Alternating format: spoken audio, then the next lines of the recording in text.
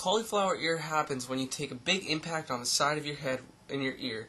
What happens is your ear is going to fill up with fluid. If you think of it like a balloon filled with wet cement. So if you take all the wet cement out of the balloon, it's just a regular deflated balloon. But if you leave it in there, it's going to harden up. So basically what happens is when you get impacted, your ear is going to fill up with fluid. If you remove the fluid, your ear looks normal. If you don't, it's going to swell up and become a giant mess. And it's going to harden like that, and it's going to stay like that forever until you have to get surgery on it. It's easily manageable though, and you can get someone to help you at home. I'm going to drain my cauliflower ear. It's a pretty simple operation. We're going to stick the needle into my ear, and we're going to pull out some fluid, and then I'm going to put ice on it for about 10-15 minutes. Ice and pressure. It's going to be pretty sweet. So this one is just starting to puff up right here on the inside. So we're going to stick the needle into about this area here and try to draw as much fluid out as we can. If I don't, the fluid inside my ear is going to harden up, and my ear is going to keep this shape. And since I have a fight coming up in about a month, it's going to probably keep on getting bigger, so it's going to have to be a regular treatment I'm going to have to do for about a month. These are the basics we're going to drain the cauliflower ear. I've got some ice in the Ziploc bag here. That's so afterwards I can put ice and pressure on it to prevent swelling. I've got a sterile 22 gauge needle, so just going to pull the fluid out basically with that. It's pretty simple. And I got a cloth here to stop bleeding, and put a little hydrogen peroxide on that to prevent infections.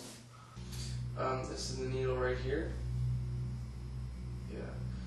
So basically this part is going to fill up with fluid that is in my ear back here. So, pretty gross, but pretty sharp. Got a pretty big caliber hole. Got the best one I could get. 32 whopping cents. For this, I'm just going to take my glasses off. And now you think it would be harder with it. Got my needle here. I got my other camera up here so that I can get a better angle.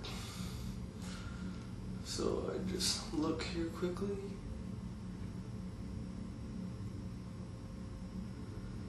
And I'm going to feel a slight pinch as I poke it in.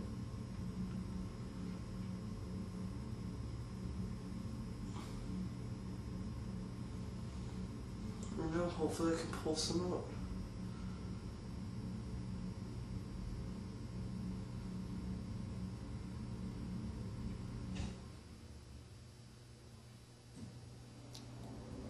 Okay, so that is the basics right there. Right here was the fluid that was in my ear, and as you can see, my ear's compressed down with just a small little hole from the prick. It's basically deflated now. That right there, that is all the fluid that was just in my ear.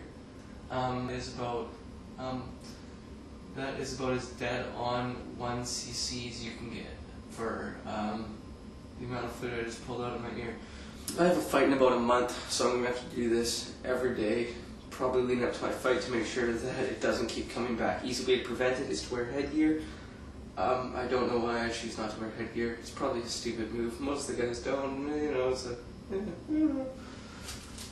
pretty gross though.